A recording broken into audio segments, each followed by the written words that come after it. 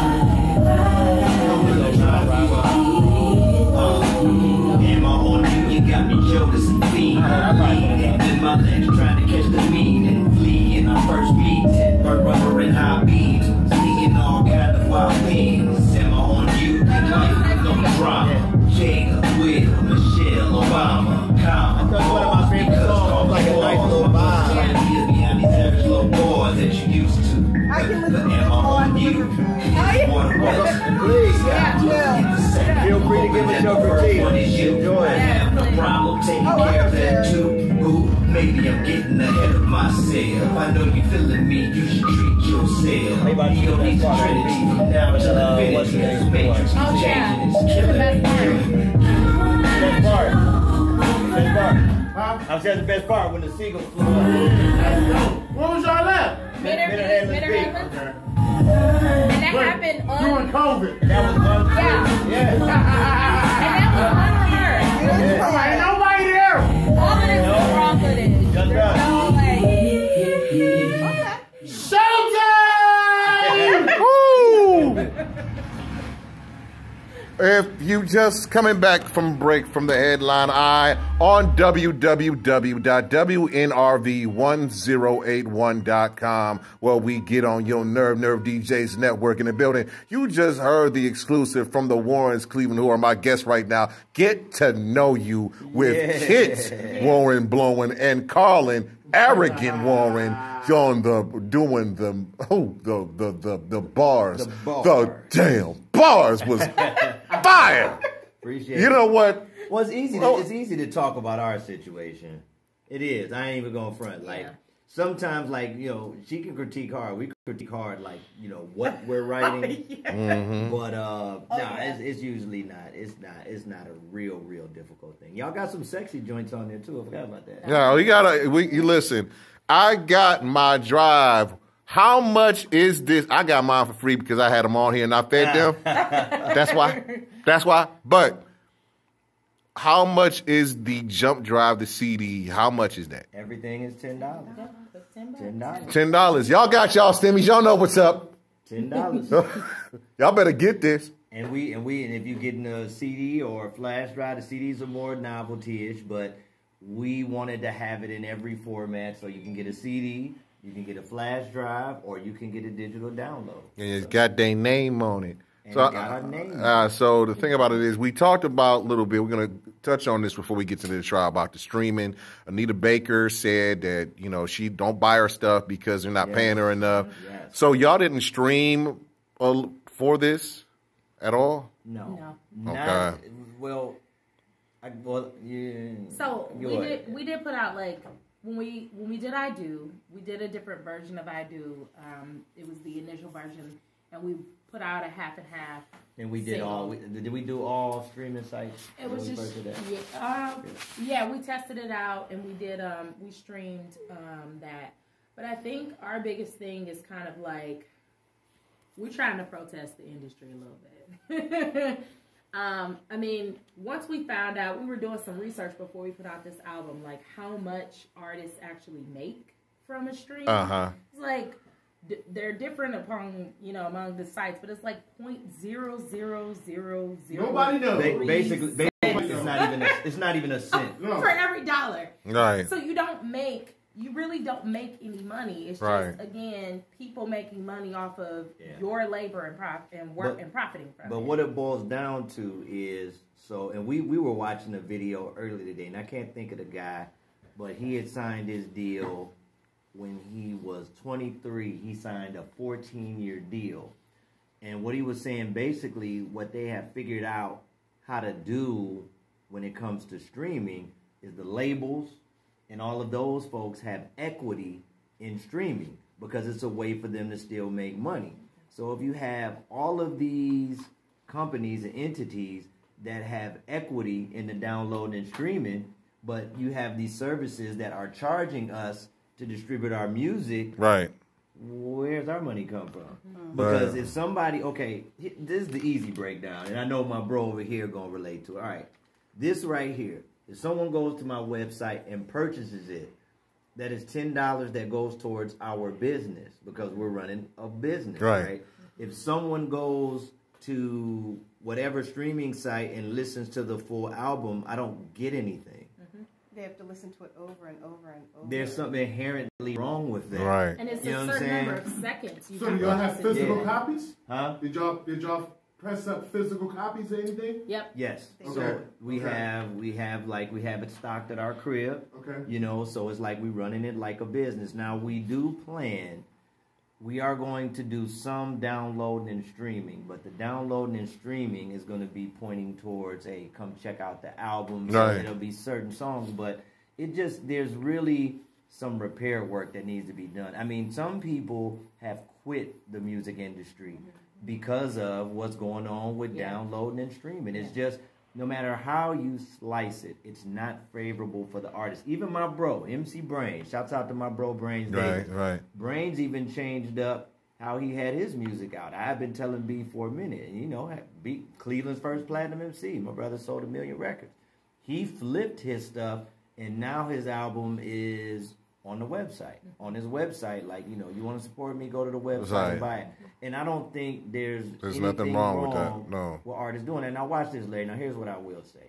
Now, if the Warrens were on the status of a Jay and Beyonce, and we said the album was coming out at midnight, and we had that kind of power or lane within the industry to negotiate a deal, I'd do downloading and streaming.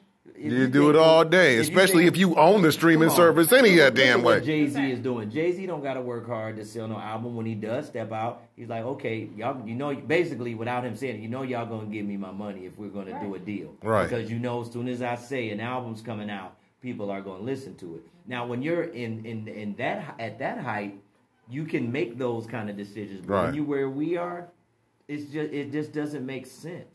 You know what I'm saying? So if we're running a business, then we're in the business of selling music.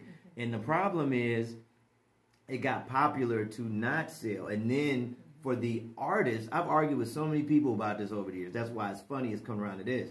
They put this on the big bow. Hey, man, all your stuff is going to be on all streaming sites. You're going to be on Spotify. You're going to be on this. You're going to be on that. You're going to be whoop-doo. Okay. But once it's there, I still got to promote it. That's right. And I still got to point people to go listen to their music. Right. And I still got to have them buy it. So if they don't, I'm paying a subscription fee every year to make no money. Yeah.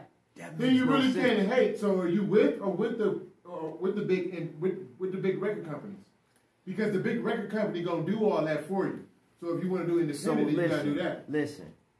But sometimes on the artist's dime. Yeah. Right. Now, or they take us for that. Yeah.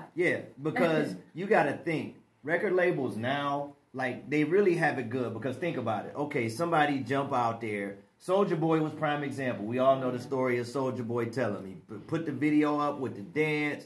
They saw him. They went down to grab him. The rest is history. He did something that, you know, nobody never did. Now he on his antics, but you got to give Soulja Boy his props for that. But it changed and shifted the game because then the record label said, well, I can go on YouTube and find who's the hot guy right now. Oh, this is terrible, but he got 10 million views. Rush it. We need that. Yeah. I mean, and there you have where we are now. Don't people pay for their views on YouTube, pay for subscribers? YouTube is a tricky egg, too, Mad man. promo. So Yeah. YouTube, what you really have to do is open your favorite artist page and play their playlist, mute it, and just let it play over and over, and then y'all will start to get paid from this. That's really how. Sounds nice. Yeah. So There's so many bike tricks. Right. I'm gonna call Johnny. I'm probably gonna get a package from Johnny. Right. So that's here's the thing. Get that outreach, because that's really that's what we need right now. The problem with the Warrens is not the music. It's not what we're capable of making. It's when your arms ain't long enough, you can only do so much. So we're gonna try to stretch our arms out a little bit. So you pretty much need more. That's why one of the reasons that you're here, actually. So absolutely. So that's why. So yeah, that you need some more help. You need a team behind you, and this is one of the best places to get it at. And I always will play anything that you got going on. Period. Absolutely. I support you guys because I love y'all. And back. So, all right, let's get back to this damn trial. The trial of Derek Chauvin, the murderous ex-cop who put the knee on the neck of George Floyd. Now, I don't want to hear about how high he was, how messed up it was. The man should have never died. Yeah. I got a question for you too. With all this stuff going on, you're a family.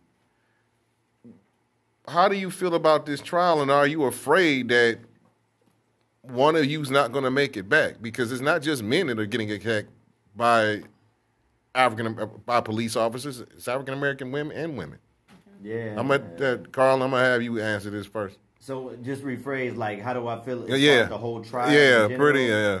I mean, man, for me, and we had this conversation earlier. It's just like the same movie playing over and over and over again, and it's just like at some point, the word we always use every time something happens is accountability.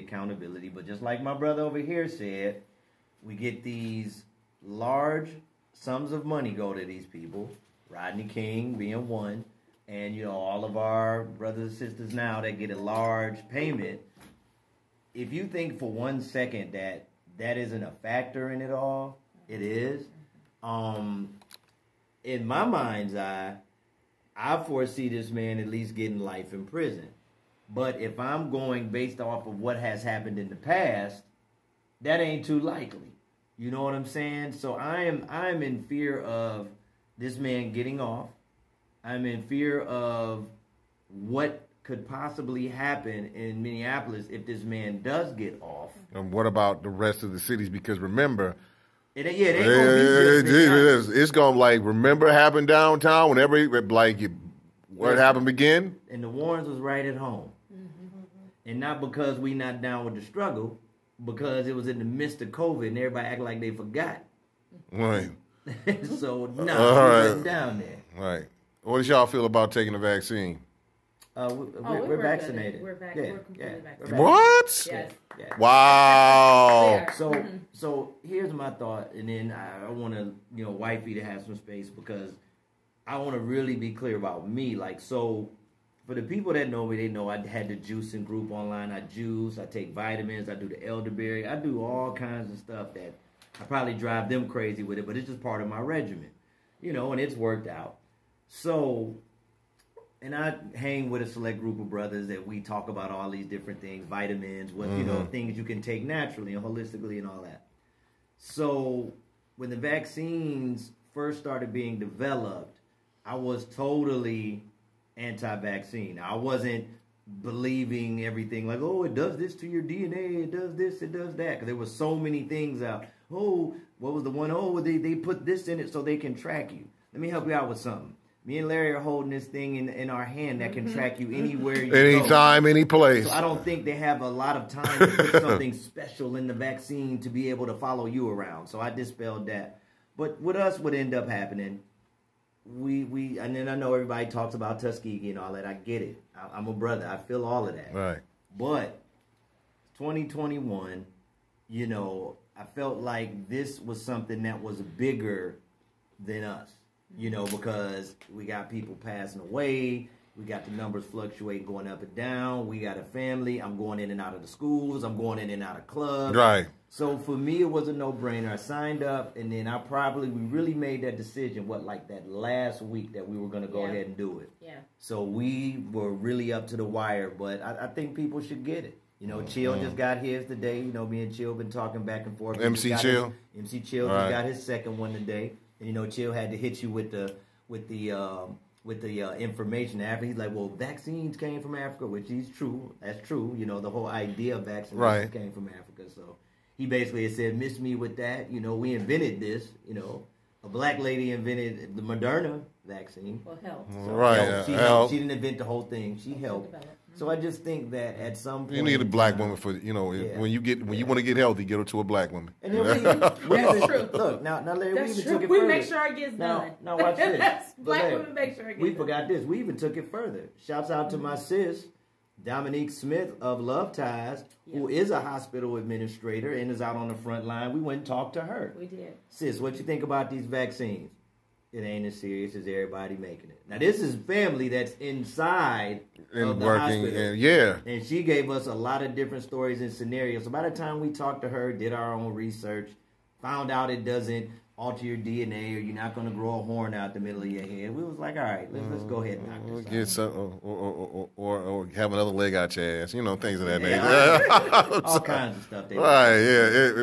I understand that. I get that we as African Americans, especially African American men, we don't trust the medical industry. I get it.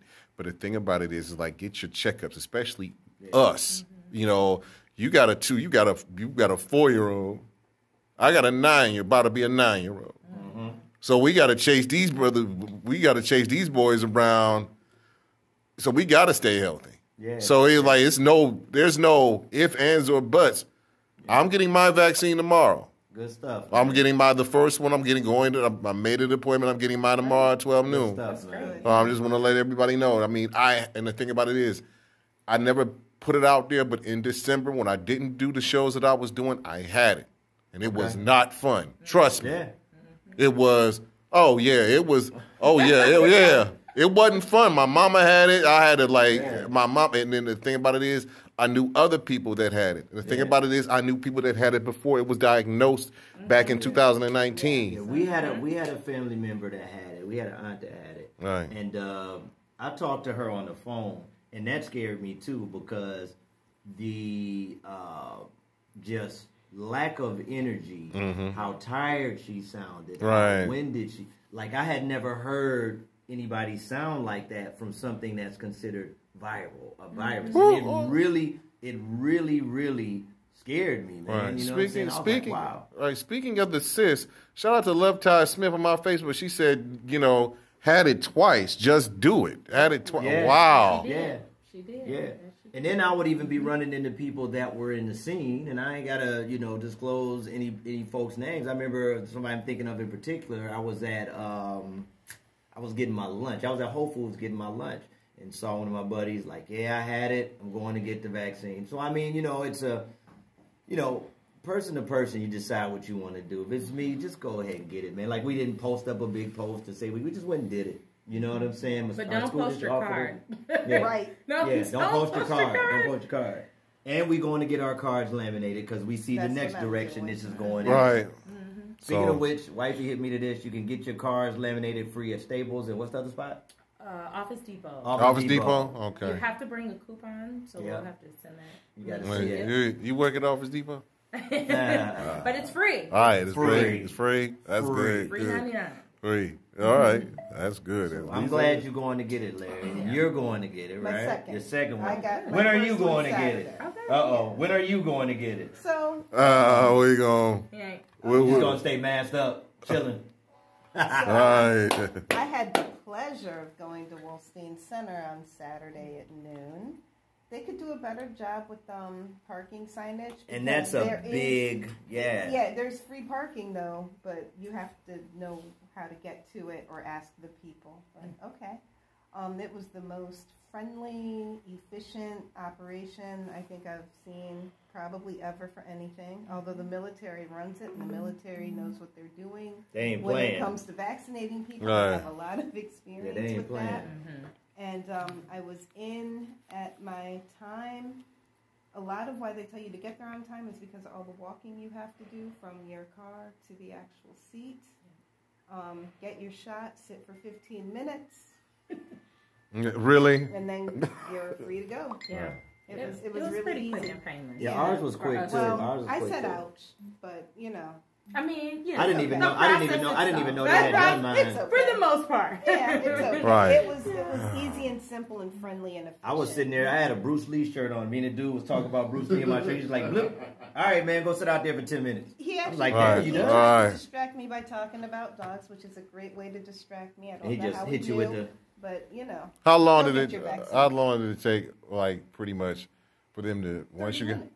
30 minutes. So they're taking people every 30 minutes. Okay. 6,000. So how many? 6,000 So a day. they take 6,000 a day. So within that, like every 30 minutes, how many in a group? A ton. Like just a ton, whole bunch of a whole people at bunch of once. people. And then they have these sanitizer guns that they shoot the chairs with. Of course. And they look like Nice. they look like assault rifles, but they've got sanitizer. They're like the little. I know. Yeah, Right. and they're Right. big. They're not So- little. But So yeah, y'all, it was so really you impressive, guys the are. whole So operation. which one did you guys take?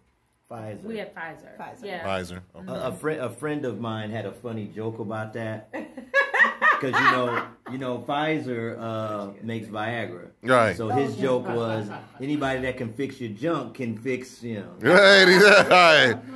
Right. So But Pfizer, since- we in good hands. Man. right, we in make Pfizer. Viagra. We in very good hands. So do you feel so the next like 9 months is Kit gonna have another one considering that you got the vaccine?